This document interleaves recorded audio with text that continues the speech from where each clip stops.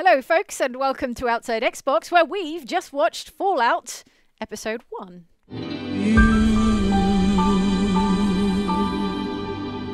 Thoughts and feelings, please. I'll have one thought and one feeling, starting with you, Andy. Okay, thought. Yes. I love Walton Goggins. That's the feeling, Andy. Feeling.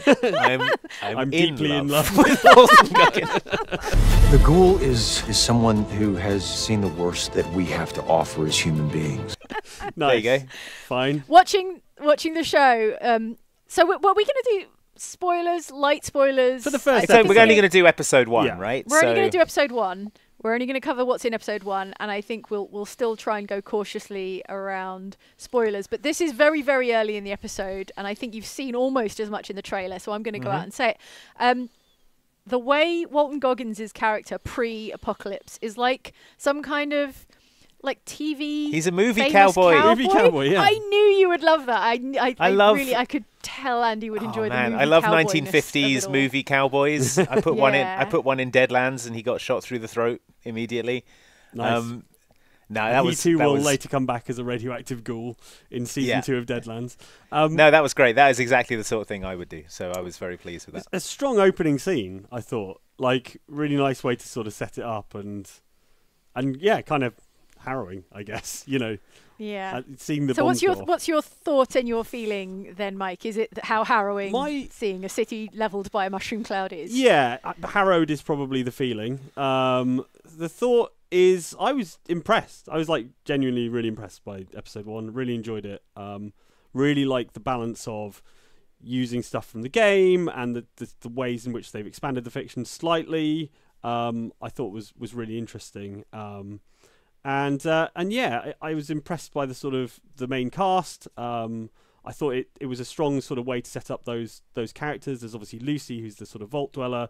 There's Maximus, who's the aspirant Brotherhood of Steel guy, and then there is Walton Goggins, aka the Ghoul. And I really like his, you know, the way his character appears to me, at least, is the idea that he was an actor who was a cowboy playing cowboys. And now he's sort of become his memories and his roles, and his ghoul persona is not the same, you know, caring father, you know, nice guy. He's now like this like badass undead bounty hunter. He has been alive for 219 years. Yeah. So obviously he's changed somewhat. Quite a lot. Is that always part of the fiction of ghouls that Yes, they live? Yeah, they are. They're basically lengths of time. Okay. They're basically immortal from natural causes. You can still kill them with guns and stuff. For sure. And I have killed many with guns. Due to the radioactivity. But it is interesting because it's basically like this first episode. It's like 3 different shows in 3 different genres. There's like the sort of 1950s like vault set society thing where they get invaded by the raiders. Then there's this sort of like Vietnam War like boot camp movie. Yeah. And then you've got this like trad western at the end. So it's like 3 different things all mashed together. And obviously that's going to open out and they're all going to combine. But it did feel quite siloed in this, in this first episode. I think that is quite challenging to have 3 characters and, you know, to avoid the kind of unevenness of having 3 disparate storylines. I think I'm going to say my favourite of the 3 kind of silos, as it were, was the Vault. I thought the Vault was really beautifully like imagined. I think Lucy is a really like engaging character, a kind of competent but naive vault dweller who really buys into the vault tech vision. Yeah, or you know, I loved it at the start vision. where she was basically explaining her character build. Yeah. She was like, "Oh, I put all my points into repair and science and speech." And this is why I'm eligible for marriage. Yeah. I'm really good at this. That felt like a real like tribute to people who've played, like especially the start of the Fallout game, essentially. It was also exactly the kind of character I would make, like repair, science, and speech. Yeah. It's like, those Put are all the 3 points stats. into charisma. Yeah. Yeah. I like the bit where she was explaining that until you get to a certain age, you just kind of mess around with your cousins. Yeah, there was a lot more manner. incest chat than I was expecting from a mainstream I'm glad they finally addressed it exactly. in these vaults. It's happening. Why is no one talking about it? I mean, it's bad news. They went there. You know, because it's something I'm sure we'll talk about later. But this vault is sort of connected to another vault, and they have these triennial trade 2 other things. vaults. But like, apparently, if if the only way they can avoid the cousin fooling around is by trading their breeders between the two vaults, then... They're not trying to avoid it, Mike. It's just the thing you do before you get married. I thought that was quite like obviously like a weird but quite daring bit of like black humor, which I appreciated, and it was something like novel. I guess that's not something the games have really gotten into. Not so much. Not so much. And yeah, I thought it was a big upheaval that like the vault has like a neighboring vault, 2 neighboring vaults. Now that I thought was like potentially controversial. It's interesting. But we were talking about this earlier, and we were saying obviously it's not that every Vault-Tec vault is networked. It's not like a big underground network of vaults. It might just be that these 3 vaults, 33 and then was it 31 and 32, that's part of their kind of experiment, that they happen to have 3 vaults that are, you know, connected in some way and then have very, very limited access to each other. Yeah, exactly. Yeah. So we don't know exactly how vaults work. Yeah, I mean, this is all set in California, and I don't think we've seen many vaults in California in the game. No. Not that I'm aware I mean, there's not been a sort of main game set in California. There've been sort of mentions of vaults that are in California. But I think that's... so it could be that this is part of the experiment, like the trading people between vaults to see how that works out. Because like if you are unaware of the vault premise in these Fallout games, is that they were initially presented as survival places for people to go, but they were using the captive population to run psychological experiments on them. Vault-Tec, the company who runs it, were. So presumably that's going to come out in the show as well. It's going to turn out, because I don't think there are any.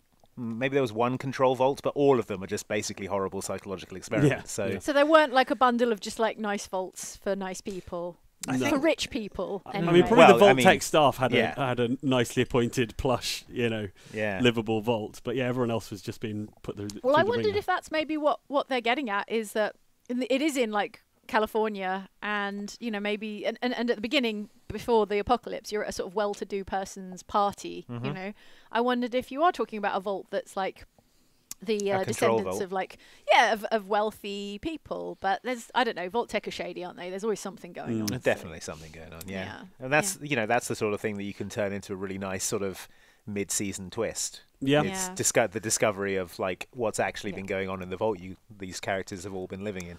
I think well, I mean, it's Jonathan Nolan who, like, his bread and butter is like big twist at some point. So this is Mr. Westworld we're talking about. So you would expect. I would say there's no way they'll leave that off the table, and the reason I say that is because I am actually like surprised by how much stuff from the game they use in the show, like even like incidental stuff, like when she's recovering from like a stab wound and she uses like a stim pack, which is such a video gamey thing, and it has the exact sound from the game as well, like exactly the compressed air sound from the game. And I saw there was Grognak on the TV at the kids' birthday party. There's cram everywhere. I want to say all the kind of food products that are all over the place. So one of the raiders uses a jet inhaler before he attacks someone.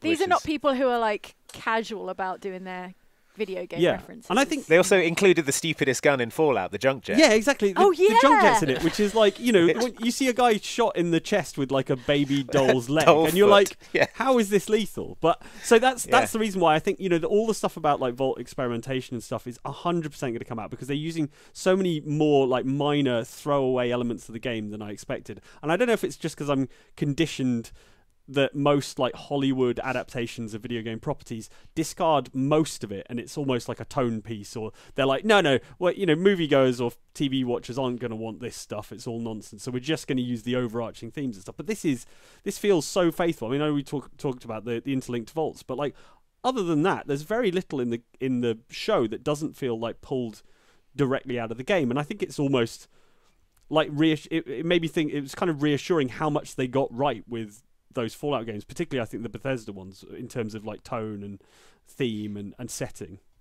Well, we are living in like the age of like The Last of Us, the TV show now, which it was an extremely faithful, extremely successful adaptation of that game. So I think like the game has changed. Yeah, absolutely. Yeah. It's cool. It's cool to see that world kind of come to life in a way that feels like connected. It feels like another story in that world. But what I will say is that it doesn't feel like an entirely different story. I feel like the sort of You mean where your dad goes? Yeah, your dad and goes you have to go out into the world and you to have to go out into the world to find yeah. him, and also the raider leader, whose name is Moldova, Moldova, or that's it. But so when she says to Lucy, "You look like your mother," it's clear that like her father has had this other life and has not spent all of his time in the vault, which is obviously the sort of plot of Fallout 3. So I thought it was kind of interesting that they are. It's not like a direct like retelling of the Fallout 3 story, but it does seem to take quite a lot of influence, at least at this early stage. We were only in episode 1. I think that's smart though, to take like good elements of the story and then spin it off in new ways makes it feel familiar but new at the same time. Yeah, and obviously they borrow bits from Fallout 4 as well. Like there's a sort of Pridwin-esque like airship type thing, which is it's absolutely the Pridwin. Yeah. So but I feel like they're sort of tackling that kind of Fallout 3 narrative in a slightly different way, which I think is quite cool. I think they have a problem with the Fallout games that is the same as the problem with this, is that I just don't care about the Brotherhood of Steel. Like I just never engage with the Brotherhood of Steel in those games. They always like the Full Metal Jacket boot camp stuff. It's just a bunch You're of not like bothered. techno-fascists stamping around in power armor. I'm like, all right, have fun. I'll be over You here. don't think the T-60s look cool when they're stamping along in slow motion with sparks coming out? It's difficult to emote in them, though, isn't it? Jets coming from above for some reason. Yeah, and they're like, hey, we're going to collect up all the old pre-war technology, like circuit boards and stuff. And I'm like, yeah, that sounds fun. Anyway, I'll be over here, like, doing cool. I'll be exploring ruined vaults. What I'm interested in with the Brotherhood of Steel is them getting more into the kind of like quasi-religious sort of elements of their like techno-fascism, which I think they sort of, it's obviously like part of the game, but I never feel like you really explore what their motivation is. Are they really religious though, or is it just like the trappings of a religion? It's like the aesthetic of a religion, but actually, they're all about old technology. It's difficult. Yeah, it's difficult to know. I sort of want them to explore it, but they've definitely got this sort of the sense of ritual. When the guy becomes the squire and he's like branded and stuff like that, and they're sort of brushing him on the chest with some sort of thing. It's like they have all the trappings of a sort of religious order. I'm just interested to see how much they kind of explore that stuff. And I think the other thing that's interesting is that all these 3 stories I think are going to end up meeting like sooner rather than later, because there's this target, isn't there? There's this guy that the Brotherhood's looking for, a scientist who's got dog meat with him. Yeah, who's got dog meat with him, who's escaped from the Enclave, and I suspect there's this stuff about the Raiders knowing Lucy's father. I suspect it's all going to sort of collide and coalesce, like definitely, absolutely, 100%. The other thing to note about the Brotherhood of Steel is they're fanatically opposed to super mutants as well, right? Which that's like the other core pillar of the Brotherhood of Steel, is killing all ghouls and super mutants, right? So the characters of Walton Goggins' Ghoul and Aspirant Maximus are going to be, I think, diametrically at odds with each other already. And presumably they will bring in super mutants as well, because that's a kind of big thing in Fallout. So that'll be both literally and figuratively a big thing. Yeah, they're enormous. But then you get you get intelligent super mutants who you can have a conversation with, and the Brotherhood of Steel are like, no, they have to all be wiped out. So it makes it hard for them to be a sort of sympathetic faction. Yeah. I don't think they were even. I don't think they were presented as particularly sympathetic in this episode. Do you know what I mean? I don't know. Go on Reddit. Do they all love them? Be people. Yeah, a lot of people really love the Brotherhood of Steel. That's wild. But, I'm looking forward to seeing how this sort of narrative with this scientist guy kind of. And what kind of a scientist he is, what he was doing. Yeah, exactly. Is it going to be what did the Enclave get up to in the games? Wasn't it synths? What's their whole deal? Wasn't synths no, that was the Institute. Oh, that's the Institute, yeah. The Enclave was like the government that they had that robot president. Yeah. And they were, I think they were developing the FEV, right? The forced evolutionary virus. Okay, so which bad is the thing science is what. What's the thing that makes super mutants? But also they were trying to make the GEC, the Garden of Eden creation kit, which would turn which would wildlife the wasteland, make it all green and nice again. So that was that was the main thing, I think. So I presume it'll be something to do with the GEC, I would have thought, or the forced There'll be some sort of virus. technological MacGuffin, and it will be about curing all the super mutants, or purifying the water, or purifying the water, turning the wasteland into an Eden again. The GEC. That kind of for sure. Yeah. Okay. Yeah, I guess we'll see. But I mean, that's that's one of the interesting ideas that Fallout has, and I think it's just gold lying there on the floor waiting to be picked up if you're Jonathan Nolan. Yeah, yeah, absolutely. Delicious gold. I thought there probably weren't as many people as I imagined being in a vault in Vault 33. If everyone was at that wedding, it was like, I don't know, 100 people, something like that. Yeah, I mean, vault populations did vary by vault. So some of them, generally, it would be about 500 people, I think. But if they you've went only got smaller 100, for different experiments. Yeah, if you're gonna avoid like too much inbreeding. Yeah, there were some vaults that like put in twice as many people as it could fit. Yeah, there were some vaults with like 1,000 people in them just to see how that shook out. I thought this was quite a pleasant one. It had a cornfield. It had like picnic tables. It had a big projector that made you think you were outside. You know, because otherwise everyone would be surely like everyone in a vault would be like have no vitamin D all day long. They would just be like very like deficient and no brittle sunshine, bones and all the rest. Hard to stay healthy in a vault. It's gotta be. But if they're growing corn and stuff, then they showed them like cycling on their little exercise things. When they're at home and while they're watching TV. Yeah. That was cute. It was a cute detail. That's nice. Yeah. What did you think of the raider attack? I thought it was so fabulously obvious that Monty was bad, even from the outset. Like all of the vault, tattoos he's doing and the dishevelled. Yeah, he's doing the like, Gomer Pyle like Full Metal Jacket stare. You know, it's like all of those Vault 32 You're about guys. to get red wedding, everyone. Get out of there. Yeah. Yeah. It was a little obvious, but I guess that's a little treat for the audience that they get to feel kind of clever smart about having seen it coming. I did like how the brother, Lucy's brother, went to the other vault, and it was exactly like when you go into any vault in Fallout. There's just bodies everywhere, and it was like environmental storytelling everywhere. Yeah. And you're like, oh, okay. Yeah, he was the video game player in that scenario. It's bad news over here. Yeah. I enjoyed the kind of level of like comic violence they're hitting. Like I think it's just right. Like it's quite nasty. It's quite nasty, I think, which is appropriate. I liked the people getting forks in their eyes. Yeah, the image of the fork in the eye pregnant lady firing a machine gun was like was one of the standout images of the episode. I loved it when Walton Goggins kicked the coffin back into the grave and dragged Bubba from Forrest Gump back into the grave with it. That was great. It was excellent. Yeah. I thought all the sort of 50s Americana, the sort of like Pleasantville-esque, cheeriness and stuff, I just thought came across really, really well. Worked really well in a TV show in the same way that it works well in the games, Yeah. I love that. So what do you make of Carl McLachlan? Do you like him? I know you enjoy him as a person, as a performer, Andy. Yeah. No, I thought he was great. He had a kind of lovely avuncular older gentleman vibe that I think is probably going to turn out to be at odds with his actual character, as Mike says. Yeah. But yeah, I think he was great. Just seemed like a really devoted, doting dad. I was slightly worried he was going to be dead by the end of the first episode, but then they tranquilized him and dragged him off, and I was like, oh, we're fine.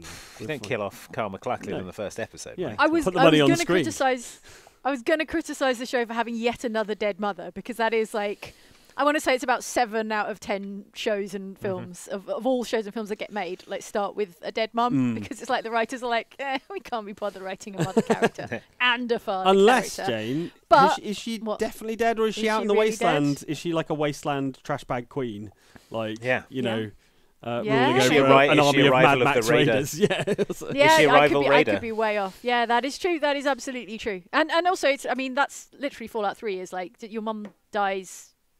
Early. She dies in childbirth. That's classic. Exactly. Dies in childbirth is like tick. Yeah, got that. But no, I mean, there's clearly stuff going on with, the Raider leader knowing what her mother looks like suggests that this character at least existed in some sense, outside of the vault and all this stuff. So I like the bit where Lucy was like, "I could pop my Vault Boy back on," which I thought she took hers off more than I think of Vault Dwellers doing. I feel like you put it on. Pip-Boy, sorry, yes. I feel like you put it on and then it just stays on you. Yeah. She's kind of popping it on and off all the time, but where she like put it on and goes like checks her guy's like radioactive new husband. You're like, whoa. I'm gonna maybe do that beforehand, before you've had it away with them. Just give him a bit of a sweep. Yeah. Yeah. But yeah, so generally it's a thumbs up Yeah, for me. I'm excited to see more of it. I think it, like I said, it sort of delivered on what I hoped, which was a faithful representation of the game world, like an intriguing story, characters like I can get behind, and I'm excited to see more. I can't imagine another actor being so magnetic when you have to look up his CG nose hole as much as Walton Goggins, and remains like so charismatic and so magnetic on screen. So that is massive kudos to that actor. Kudos to the he really Goggins. does steal the show. Was the implication that someone had chopped his nose off, like dug him up and chopped his... the bit about like this guy keeps digging him up and chopping bits off him and then burying him again? That was weird. Yeah, I thought know. it was just like decay, just like the standard course of being a ghoul. That's what I initially assumed. None of the ghouls in the game have noses. Yeah, exactly. Yeah.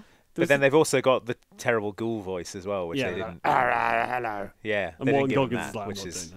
I'm not doing the ghoul voice. Well, that's the thing. When you cast someone like Walton Goggins, it's like you don't want to cover him in a load of prosthetics. You don't want to give him a weird voice. Yeah. You want to. If you hire Walton Goggins, you want Walton Goggins. So I think they've hit the sweet spot between having him look like a ghoul, but also looking like Walton Goggins, so he can do his normal performance. Yes. What I've heard, and the vibe also that I think you just get from watching the show, is that there's going to be a lot more like flashback, like pre-war, pre-apocalypse flashback, which I think is really interesting because that is something that the games couldn't do.